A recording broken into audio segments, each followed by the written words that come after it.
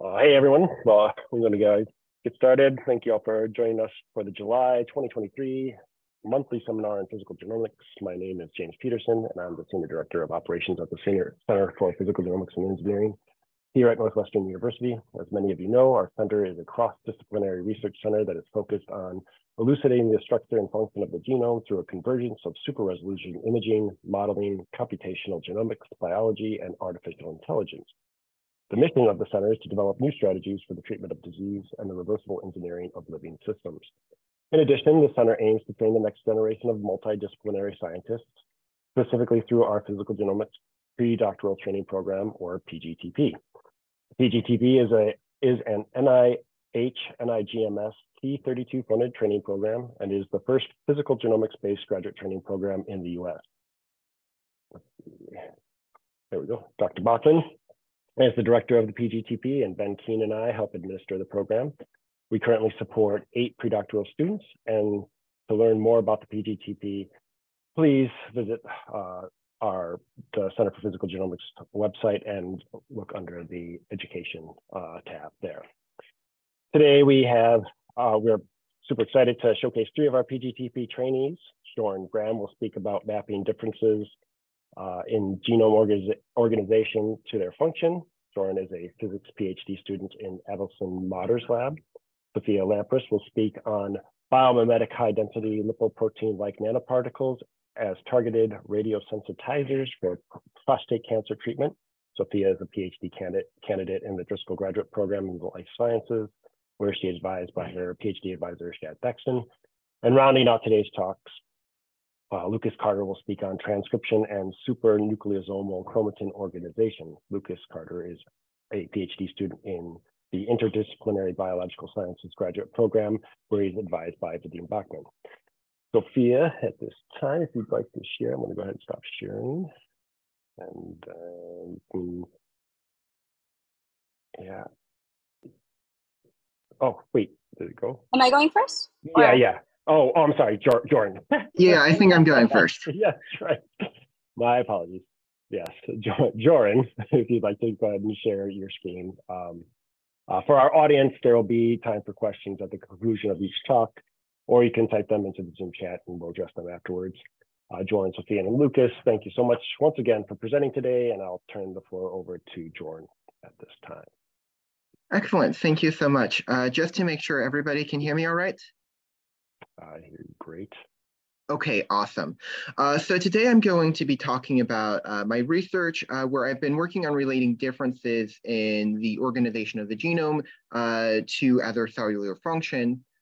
And the key word in this title is differences, and the reason for that will become clear very soon.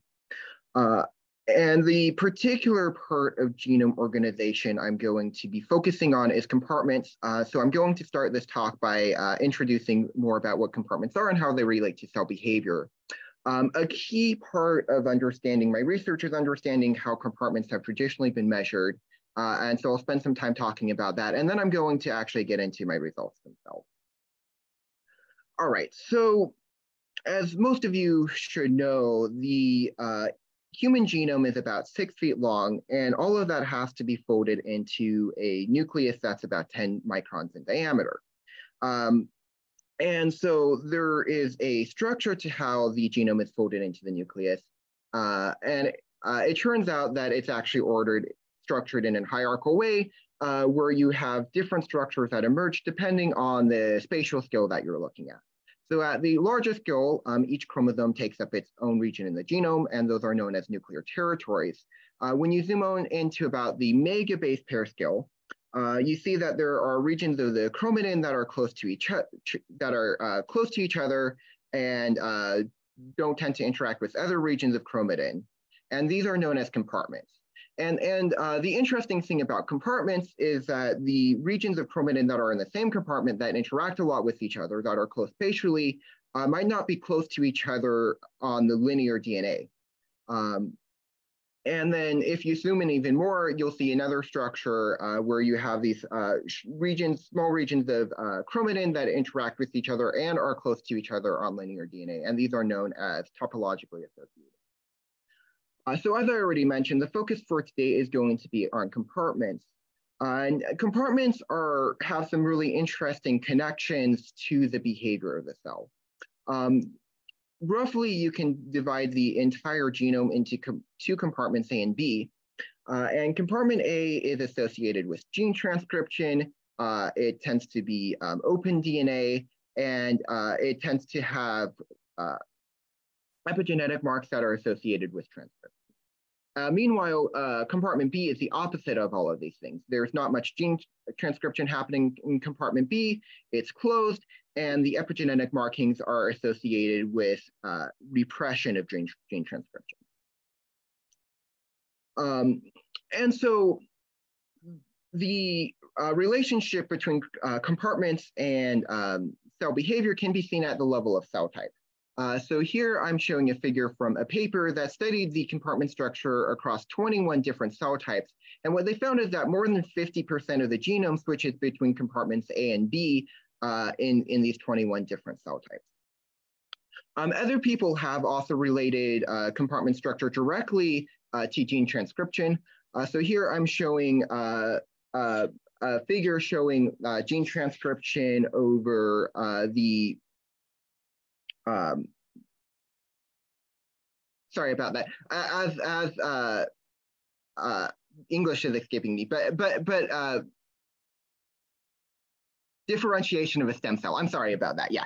So gene transcription as a stem cell differentiates, and you and on the x-axis they're looking at which regions of the chromatin switch between different compartments, and how on the y-axis how the level of gene expression depends on those switches.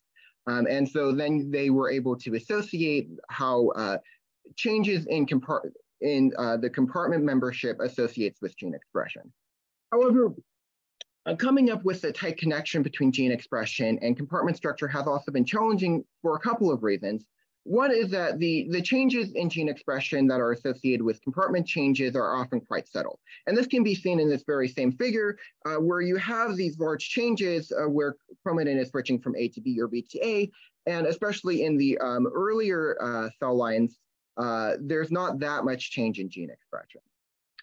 There are also situations where you have a large change in gene expression, but this isn't accompanied by any change in compartments.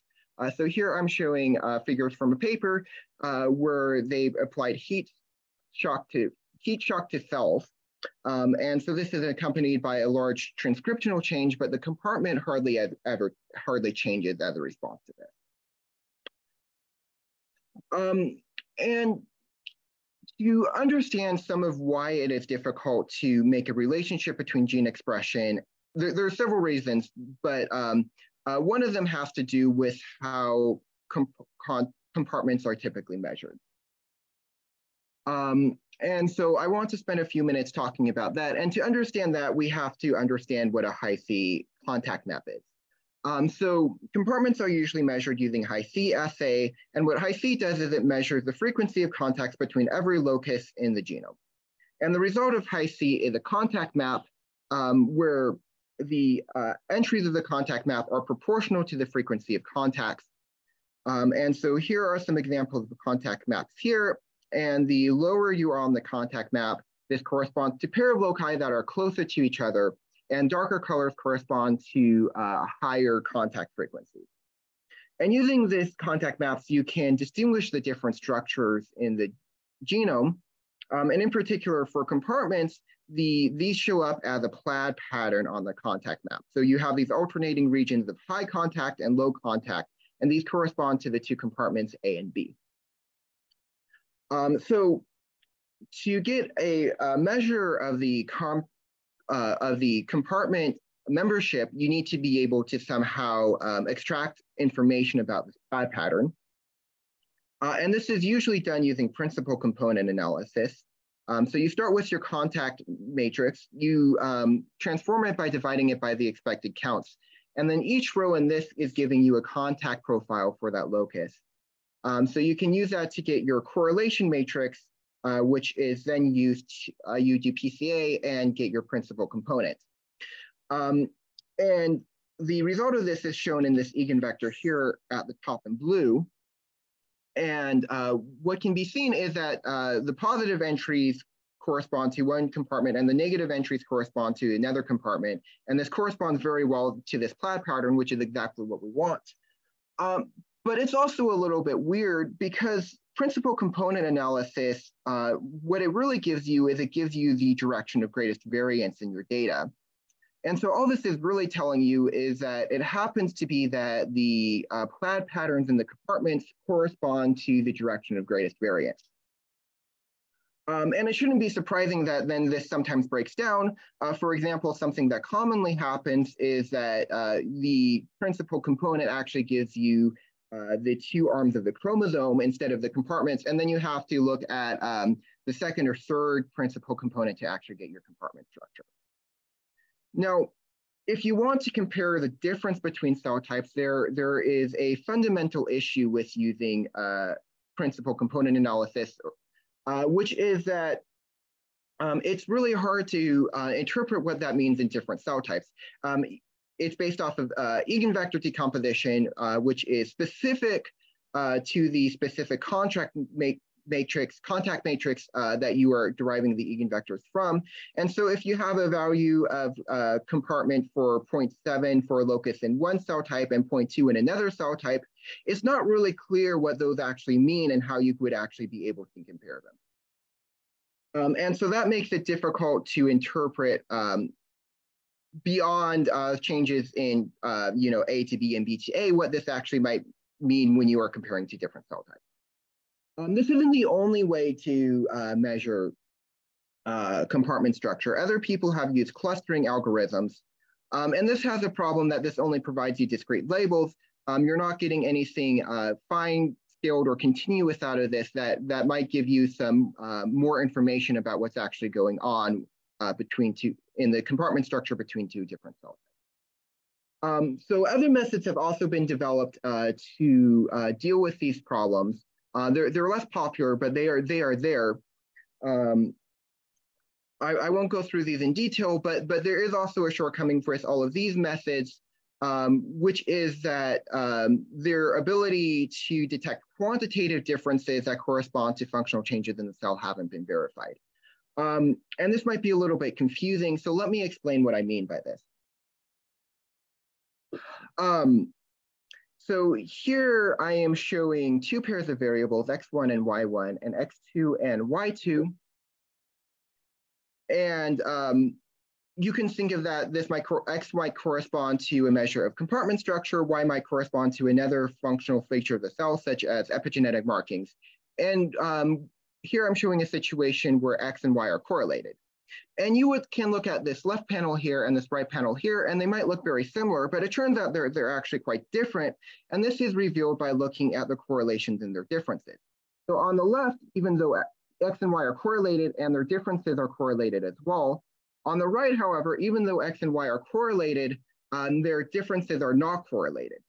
And so when we're thinking about measures of compartment structure, we want some sort of measure that isn't only correlated with other functional features of the cell, but the differences are correlated as well. And it's not clear that any current measurements actually accomplish this. They might be more like the ones on the right.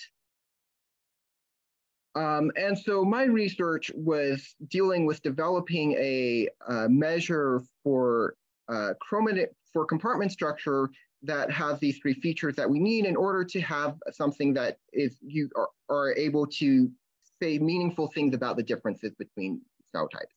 So we need something that gives a continuous rather than a discrete output. We need something that's interpretable in the same way across cell types. And we need something, a measure where we can actually verify that the changes in the compartment structure correlate with functional changes between the cell types.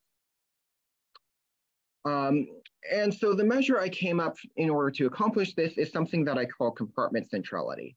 And the basic idea here is that we have these two compartments, A and B, and some of that chromatin is going to be very central to the compartment.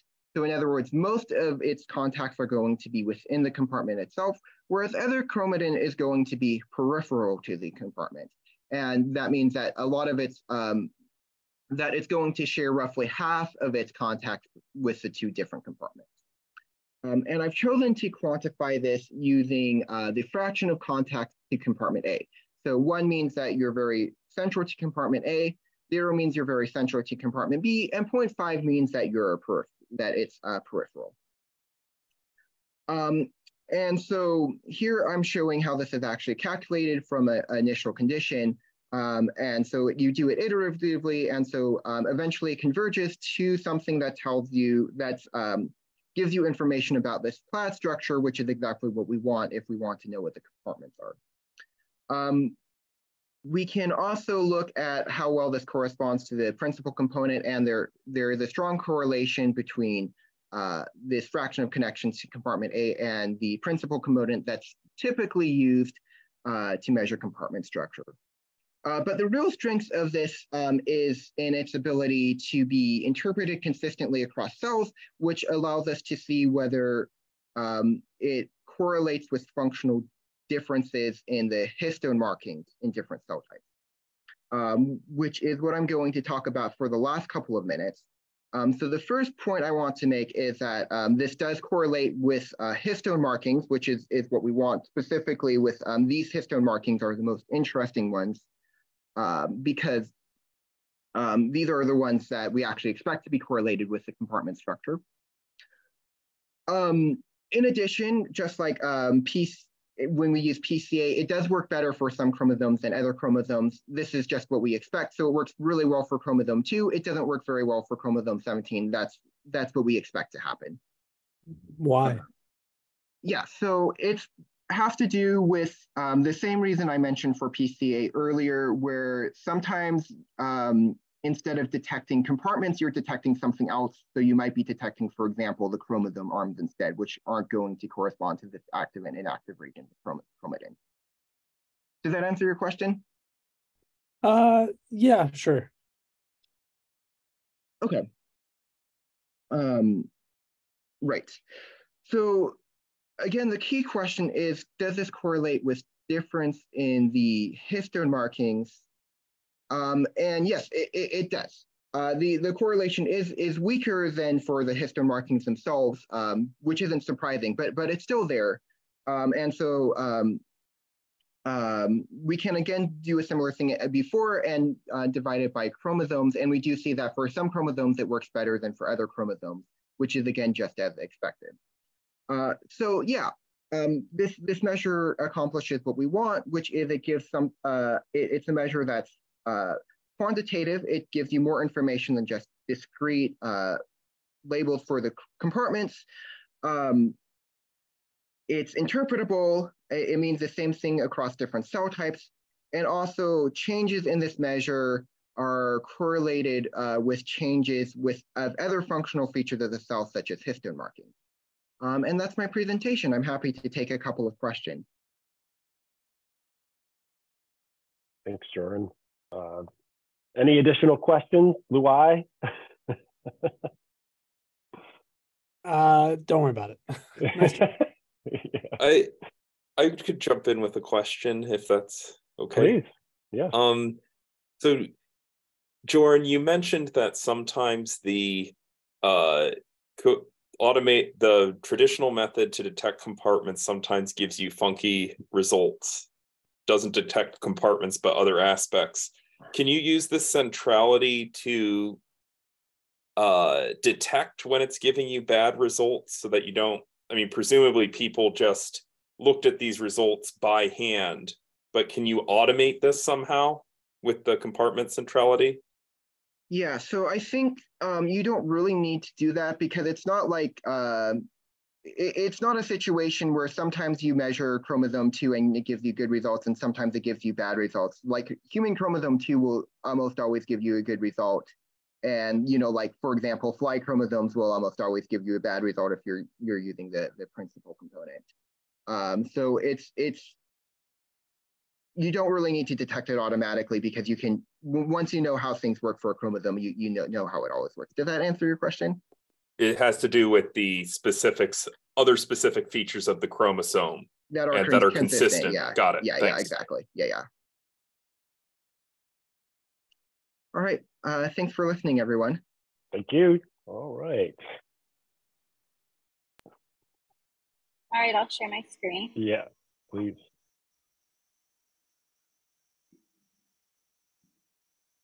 Okay, so today I'm going to be presenting on a somewhat new project about biomimetic high-density lipoprotein-like nanoparticles as targeted radiosensitizers for prostate cancer. So in the United States, 1 in 8 men will be diagnosed with prostate cancer during his lifetime. And the reason for this is, while early stage prostate cancer is highly treatable, prostate cancer has a 99% 5-year survival rate. Disease progression inevitably happens, resistance to existing therapies, and prostate cancer is the second leading cause of cancer death for American men. Radiation therapy is a common and very effective strategy used to treat prostate cancer, really across all stages and risk groups. It can be used to treat early stage localized prostate cancer, as well as bone metastases. However, it's a significant challenge to minimize damage to normal healthy tissue surrounding the prostate while specifically targeting the prostate gland. And the reason for this is just logistically that the radiation beam has to pass through the body to reach the prostate gland. And this will cause a number of undesired side effects, such as painful urination, frequent urination, impotence, blood in the stool or urine. And if this could be mitigated, that would be great. And in the Thaxton lab, we have biomimetic high-density lipoprotein-like nanoparticles that target the prostate cancer cell surface protein, SRB1. So you can see this is some patient data that SRB1 is quite low in normal tissue, and that its expression increases in tumors and more so in metastases. And functionally, our HDL nanoparticles are size, shape, and surface chemical mimics of native cholesterol-rich HDLs, which is the ligand for SRB1. So our HDL nanoparticles will tightly bind SRB1, and they antagonize the delivery of cholesterol esters from native HDLs, and this will effectively deplete the cell of cholesterol. And this is the synthesis of the nanoparticles. They have a gold core, and they're surface functionalized with lipoprotein A, as well as phospholipids to mimic native HDLs. And our goal is to be able to leverage the high differential expression of SRB1 in prostate cancer cells to specifically deliver radiosensitizers to tumors. So how our HDL nanoparticles kill cancer cells is by inducing ferroptosis by transcriptionally downregulating GPX4. So ferroptosis is a form of cell death that's characterized by the accumulation of cell membrane lipid peroxidation. And GPX4 is required to reduce and detoxify oxidized membrane lipids. So this is data from a paper that was from our lab a few years ago, where the nanoparticles will, first reduce expression of GPX4. Here's the blot showing that our nanoparticles will downregulate GPX4, and not normal human HDL. It doesn't affect it. And further, that this downregulation is transcriptional. And alongside, we also see that cholesterol biosynthesis genes increase, which makes sense considering we're preventing cholesterol uptake into the cell. And correspondingly, when we treat the cells with the nanoparticles, it will increase lipid peroxidation, which makes sense with the downregulation of GPX4. So it's important to mention that while ionizing radiation will, directly damage DNA and other biomolecules, this direct effect is really only about 30% of the damage to DNA, and the remaining 70% actually occurs from the radiolysis of water that will generate free radicals and reactive oxygen species, and this will cause all sorts of damage to DNA. And it also will damage cell membrane lipids.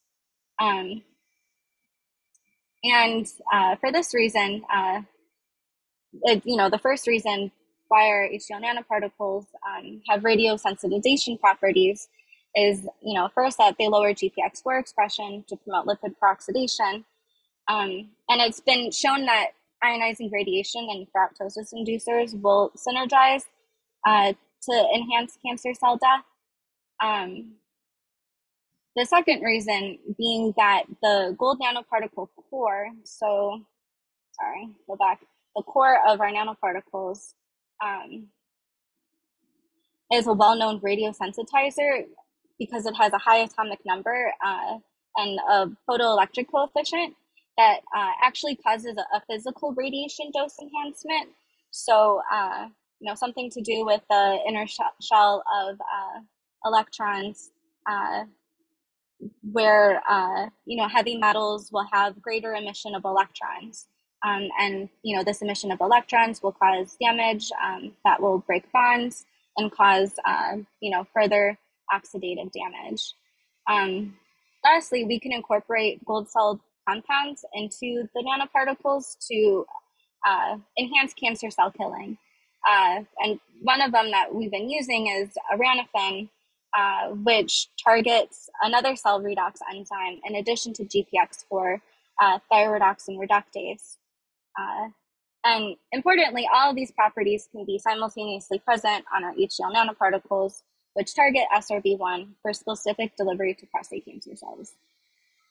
So to explain what I was talking about on the last slide, this is the synthesis of our standard HDL nanoparticles. And we can replace these phospholipids with gold salt containing phospholipids. Further, aranophen can be embedded in the phospholipid bilayer surrounding the nanoparticles. And further, the core of the nanoparticles can be replaced with an organic core that will allow loading of, for example, cholesterol, which we've done before, and additionally aranophen for delivery through SRB1 into the cells. So to get to some of my data, I've been doing these colony formation assays to first show radiosensitization of our nanoparticles in prostate cancer cells. Showing here, so, here it's untreated. I have increasing doses of radiation in PBS treated cells. And, we see that radiation affects the cell survival. And what's interesting is, first, our nanoparticles, these gold salt phospholipid containing ones, will kill the cells a bit. And even at 2 gray, we see this, reduction of, the sensitization to radiation. And even just at 4 gray, especially 6, so, there's no cells that really survive. And this is, a plot of the logged surviving fraction against radiation dose. And we do see a sensitization effect. And interestingly, so we see GPX4 go down as expected. And the expression of P21 will, it localizes to DNA damage sites following ionizing radiation. And we see an increase in P21, which would suggest that there is more DNA damage.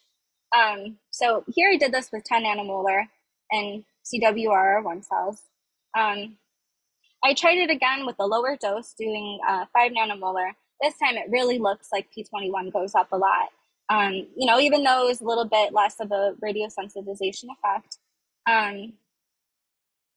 Moving forward, I also did it in 22RB1 cells, which were a lot more sensitive. So, while 5 nanomolar had not as much of an effect,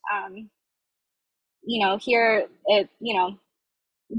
there's not even really much of a synergy effect that you can see because the cells are pretty much completely dead at 5 nanomolar. And again, we see P21 go up, a decrease in GPX4. Factin's a bit off here. But I still think that, GPX4 goes down and that P21 is increased. Next, I'll show these are aranothen containing ones where aranothen, this gold salt compound, is embedded into the phospholipid bilayer. And these kill the cells even more. There's, 22R1 cells are completely dead even without radiation. And here we see, in the 22R1 cells that, again, they kill the cells pretty good. P21 is way up in, both cell lines, I would say. Suggesting more DNA damage. And then last, I'll show these are aranothen organic core ones where the aranothen is loaded on the inside. What I will say is that these nanoparticles have less aranothen. So these have about 3 aranothen per nanoparticle, while these have about 15. So it does make sense that having, more aranothen, this gold solid compound that will, enhance the physical radiation dose, will kill the cells more than these. And additionally, GPX4 doesn't really go down with these. So it really is correlated, the GPX4 expression with, how much the cells die. And just, to say, next steps, I'm working on, characterizing, the highest efficacy HDL nanoparticle radiosensitizer. And I want to, confirm this enhancement of DNA damage with ionizing radiation. Gamma H2AX foci formation is a marker of DNA double-strand break. So, this is what the staining would look like. Starting to work on this. Another one to look at DNA damage is COMET assay, where, the more DNA damage there is, the more it will look like a comet. And, once we have this nailed down, we're looking to move forward with mouse xenograft studies with the Vandergren lab at UIC. They actually have a focal radiosensitizer, so it's a radiation beam, so you can avoid irradiating the whole mouse. You can just shoot the beam at the tumor, and we'll see what happens. And what we also want to do is we want to do some RNA-seq to look at gene expression changes in cell redox balance and DNA damage response.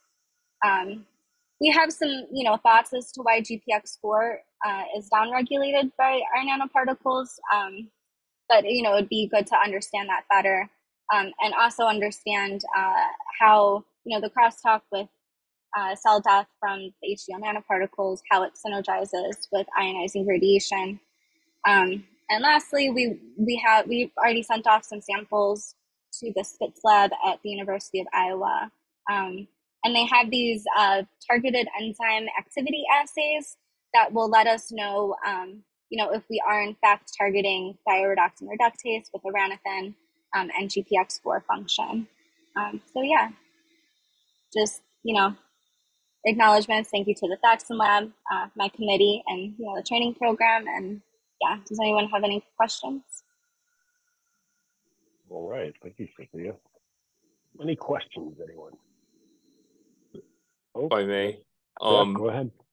Were you conceiving this or conceiving this treatment for the initial, like the primary cancer, or the recurrence, or both? Both. It's definitely something we thought about. Like what would the best application be to use it at? Another thought is how well it would work systemically. So, I think our first experiments would be in mice to do like an intratumoral injection to show first that it works. And then, if we could administer it systemically, that would, mimic, how it would be treated for metastases. So more advanced prostate cancer. So yeah, definitely think about both. In your data then, is one of the cell lines you looked at a primary cell line and the other one a recurrent cell line? They're both recurrent, but the one okay, where it worked worse than the other, where it didn't kill the cells, is definitely a more aggressive cell line. So, it really did, it doesn't work as well in the aggressive cancer cell line as much. But, we do have plans to look at other ones as well. Thank you. And I see that there's a question, are the doses you're testing currently comparable to the radiation fractions administered in the clinical setting? Well, when we do our mouse studies, we want to look at, you could do like stereotactic radiation where it's like higher doses but fewer, and then there's hypofractionation, which is, the conventional fractionation is 2 gray doses. So what we were planning to do initially was to look at, if we were to do 2 bigger doses of 12 gray in mice, or to do like 5 days of 2 gray, which 2 gray is used in the conventional. Men will go in for, a couple months of 2 gray every day, which is one thing we would like to test. And then again, we're also not 100% sure how, it'll translate over into mice. That's another thought, will we need to go higher? Then with the in vitro studies, yeah. Thanks, Kyle. Anyone else? There's no other questions. Thank you. Okay. Yeah, we'll head over to Lucas. The screen. Our final talk. Right on time. We're doing great.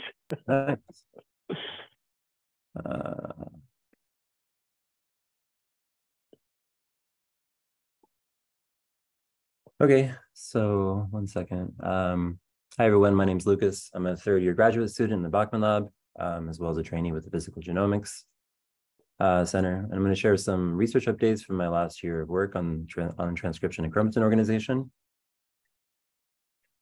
So a bit of background on chromatin organization. If you look really closely using chromatin electron microscopy, we can make out these fine-scale features of chromatin. And you can see that at nucleosomal length scales, chromatin forms these bead on a string structures that are composed of these clutches of nucleosomes and linker regions. And if we zoom out a bit to the meso-supranucleosomal level, you'll see that chromatin occupies a lot of space in the nucleus and forms these larger heterogeneous domain-like structures. So these chromatin domains have fractal behavior, and they follow a polymer scaling law, where the physical space that they occupy in the nucleus scales with their fractal dimension, D. And high D domains are more space-filling, while low D domains tend to be less space-filling. So going into this project, our lab made a few observations on transcription and chromatin organization. We did some early storm imaging and found that POL2 was overwhelmingly located on the periphery of packing domains. And then in a publication from a collaborator's lab that was published a while ago, they found that inhibiting transcription with a number of drugs causes chromatin to compact. And beyond that, there's also many other imaging and omics papers that have been published in recent years that make similar observations about this relationship between transcription and organization. So these observations raise an interesting question. Are chromatin domains at the mesoscale level formed or maintained by transcription?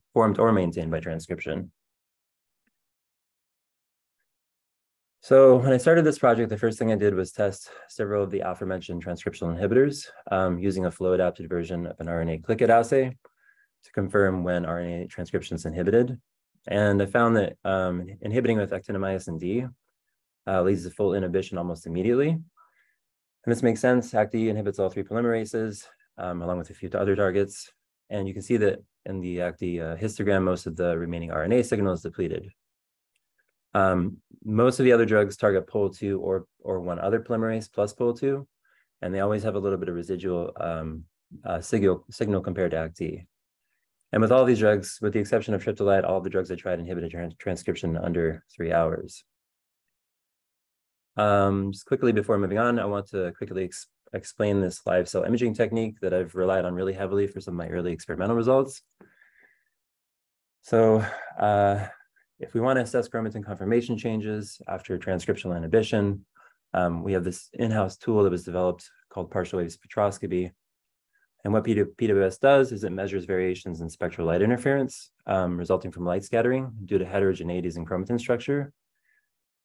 And what this does is allow us to detect changes in chromatin conformation below the resolution limit of light. And from that, what we can get is a map of chromatin packing scaling, the diffusion or speed of chromatin domains that are moving in the nucleus, and the size or magnitude of chromatin domains moving around the nucleus as an average over the entire nucleus. So initially, we did a 1-hour partial wave imaging experiment with all of the aforementioned drugs, following inhibition for 1 hour. And we saw that there was no change in packing scaling for most of these drugs at that time point. But actinomycin D had a very strong phenotype right off the bat and immediately lowered packing scaling from 2.5 to nearly 2. Seeing that ACT-D is a really effective transcriptional inhibitor, we tried it on several more lines to see if the effect could be replicated across more than one cellular context. And it did. It was very consistent in lowering D across multiple cellular contexts. And then more recently, two members of our lab generated Chrome-STEM data for ACT-D treated cells. Chrome-STEM is electron microscopy applied to chromatin structure. So PWS, like I mentioned before, gives us an average over the entire nucleus, but chromatin electron microscopy can allow us to gather information on individual domains in the nucleus. So what I'm showing here is some of the results from their analysis. On the left, you can see that ACT-D treated cells had overall had larger domains. And in the middle, ACT-D treated cells had a higher D as well. And then finally, on the right, the average chromatin volume concentration increased for ACT-D treated cells. So from these results, we can see that inhibition of transcription increases domain size and packing scaling. So we've so far mostly done imaging experiments, and I wanted to reanalyze some publicly available Hi-C data that use actinomycin D as a perturbation so that we can compare omics, genome connectivity, to our imaging data. And in my reanalysis, I found that the probability of being in contact for two loci decreased at these shorter length scales. Those shorter length scales are where you see domains, loops, those kinds of features in the nucleus, and it increased at long length scales. So beyond the size of domains, compartments, and beyond that. And then consistent with the electron microscopy results, I observed that ACT-D also decreased the number of smaller aggregates or domains and increased somewhat larger aggregates, both in size, but a little bit in number. Next, I took the log ratio of the distal and local contacts using a moving window average. So this distal to local ratio measures the change of long-range interactions, in this case, 1 million base pairs above and below. And this analysis again confirmed what we saw in our imaging data, that long-range interactions are favored over short-range interactions with actinomycin D treated cells.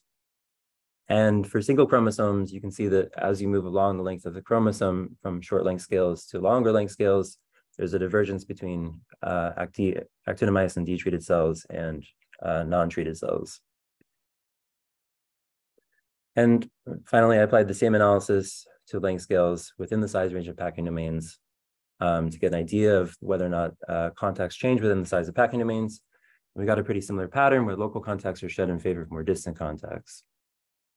So overall, from this PWS data, the Chrome-STEM data, and the Hi-C analysis, I think we can see that what we end up with is a reduction in the total number of domains.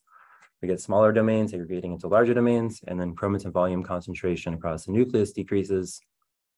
But overall, there's also a decrease in nuclear fractal dimension since everything is aggregating. So as most of you are probably familiar, one of the challenges of using transcription inhibitors and drugs in general is that they have a complicated mechanism of action. Oftentimes, their mechanism of action targets more than one protein. Actinomycin D is no exception, since it targets all three polymerases and also topoisomerases. So we wanted to try to use something that was a little bit more targeted to see what the phenotype was. So not long ago, we got our hands on a POL2 Degron line, where POL2 is degraded after the addition of auxin. The first thing I did with this line was just check to see if transcription was inhibited. and if the POL2 was actually degraded. What I found was that after 6 hours, POL2 was both degraded and transcription inhibited.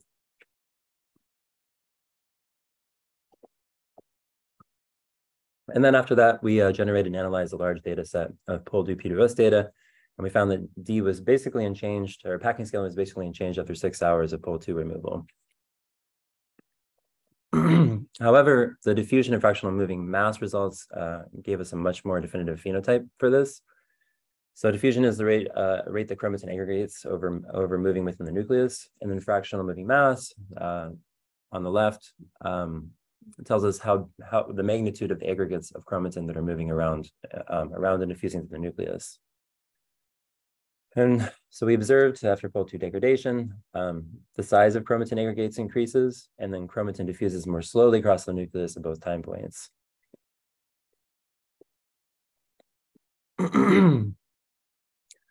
So seeing that the ACT treatment and the POL2 degron had very different contrasting phenotypes, I wanted to get my hands on a Hi-C data set that used a degron system to target polymerases so that we could look at chromatin contacts with just removing the polymerases by themselves without the diverse mechanism of action.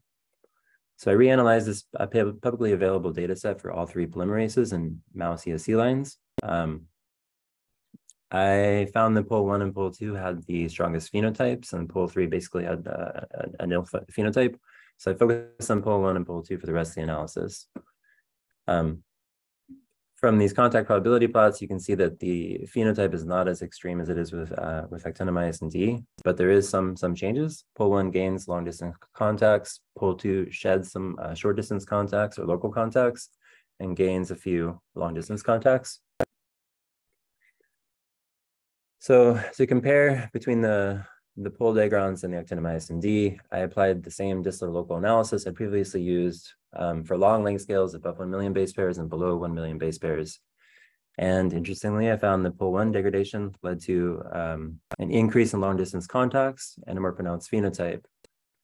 The movie we saw before, not as pronounced as ACT-D, obviously, but in the context of this analysis, I think it's pretty interesting. And then I applied the same distal local analysis that I previously just used with ACT-D for shorter length scales inside the size range of chromatin domains, and found similarly that POL2 degradation leads to an increase in short range contacts. The last thing I did for this data set is I calculated the contact scaling for contact probability for each condition as like a moving window average. Within the size range of chromatin domains, as we measured them in imaging experiments. So contact scaling is the rate that contacts are made or lost. And we've experimentally confirmed in our lab that it's inversely proportional to D. So since we can relate S to D, it's a pretty useful metric that we can use to compare imaging data and see how chromatin contacts change. And what you can see here is that it kind of confirms what we saw with the contact probability plot, that POL1 gains contacts in the size range of domains, while POL2 contact scaling in general decreases slightly. Both phenotypes are relatively modest, but there is a phenotype.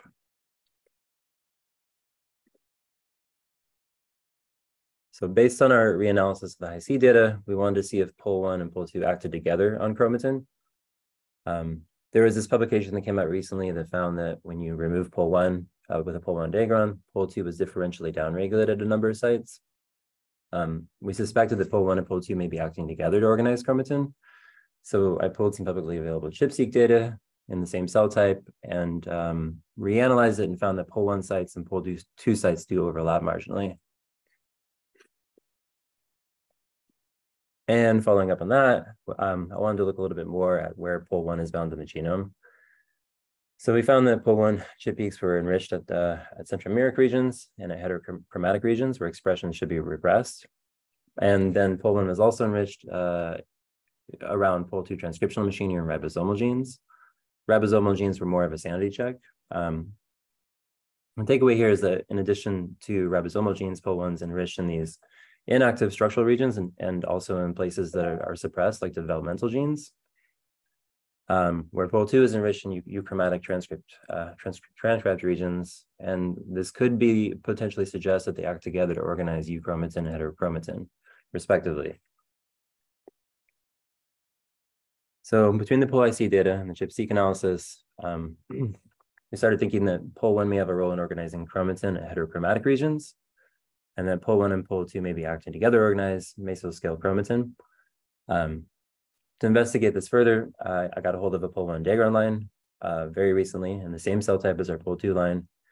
And the first thing I did was just test it for inhibition of POL1 transcription following degradation. And you can see that by 4 hours, POL1 transcription of our DNA is almost completely reduced. But by after 3 hours, there's almost no POL1. So using those time points, I generated a POL1 PWS data set at 3 hours. And alongside that, I also treated some myoblast cells that were given to me with two POL1 specific inhibiting treatments. This more recent cancer drug, CX-5461, and a low concentration of active that only targets POL1. So in both drug treatments and the POL1 line, chromatin packing scaling decreased very modestly, not a very strong phenotype. But like the POL2 degradation experiment, the diffusion and fractional moving mass phenotype were more pronounced. Like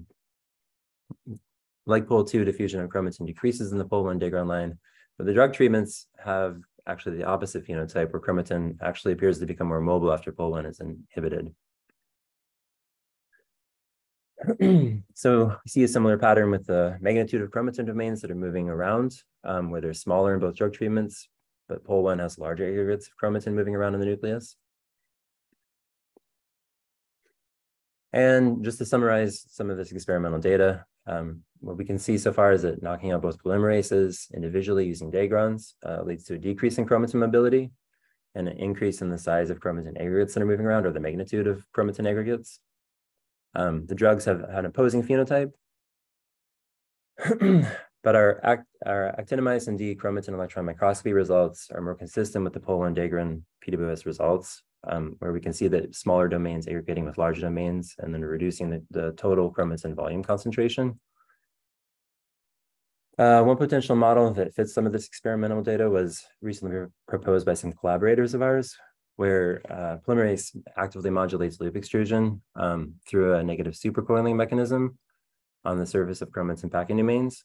And these packing domains are comprised of heterochromatin, and in their model, actively transcribing polymerase exchanges heterochromatin in the domain for euchromatin on the surface of the domain to loop extrusion.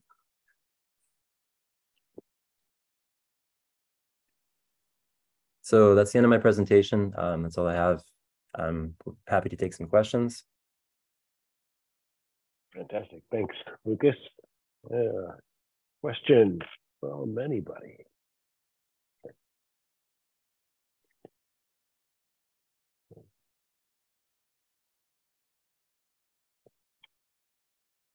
It was too good. It was just too good, Lucas. And people probably, oh, Thomas, please.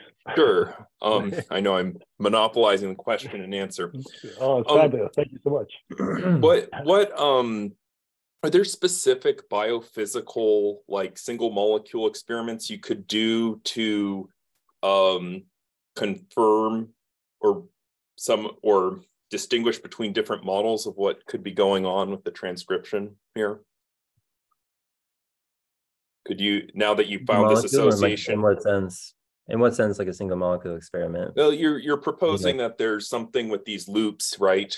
Are there ways to have like a to construct, say, do you require the cell, or can you? I guess my question is, do you require all of the cell's machinery, or can you just put, say, DNA and the required proteins in a solution somehow and do some experiments to that would help you distinguish between what's going on here?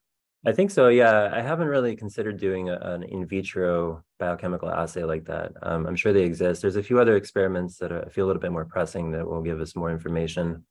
In particular, we're waiting on some storm analysis of these that will tell us where the different polymerases are located in each perturbation, and also how chromatin changes. It'll give us more information on the PWS, which is more of an exploratory mechanism or method.